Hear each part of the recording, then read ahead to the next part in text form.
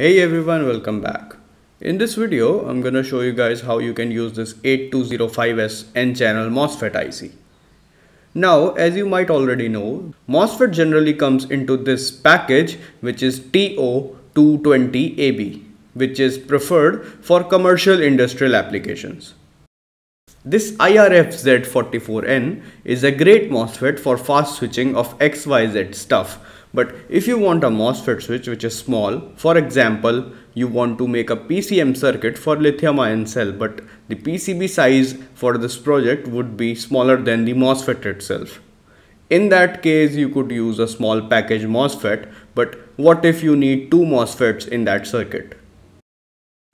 The PCB itself is small, and how you gonna put another MOSFET on it? In this case, you could use a Mosfet IC which have more than one internal MOSFET inside. For example, this 8205S Mosfet IC.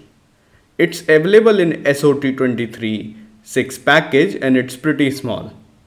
But where you can buy these MOSFETs from? You can buy these MOSFETs from utsource.net. Link is in video description. These MOSFET are particularly suited for low voltage applications, and low inline power losses are needed in very small outline surface package mount. Now the great thing about this MOSFET is this. Yes, it have two MOSFETs in a single package. This means that this IC have two gates for each different internal MOSFETs and two sources. The drain of both MOSFETs are common. Now, an average MOSFET pinout is this: the gate, source and drain. But the pinout for this MOSFET is source 1, drain, source 2, gate 1, drain and gate 2. If you want to know more about these MOSFET, check out this video of ours. Here's the schematic of this MOSFET. These are the electrical parameters of this MOSFET. Its drain to source voltage is 20 volt, the gate source voltage is 8 volt, and the continuous drain current is 5 ampere. Read its datasheet for more info. Here's a practical example. I will use this 8205S MOSFET to switch a 12 volt DC motor. I basically followed this schematic and this was the setup.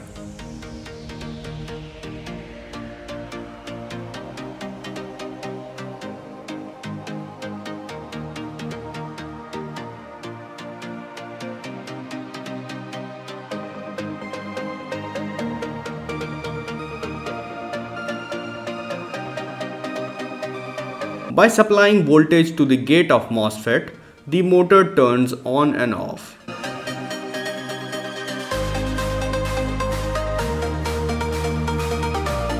The same arrangement is for the other MOSFET configuration, which can be triggered with the gate 2.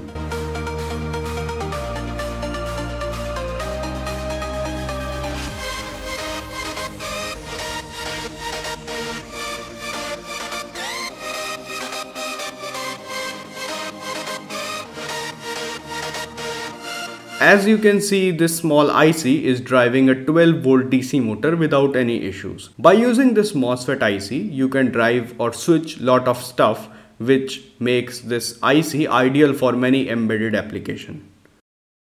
Well, I hope this video was helpful to you guys. If yes, then do not forget to hit that subscribe button.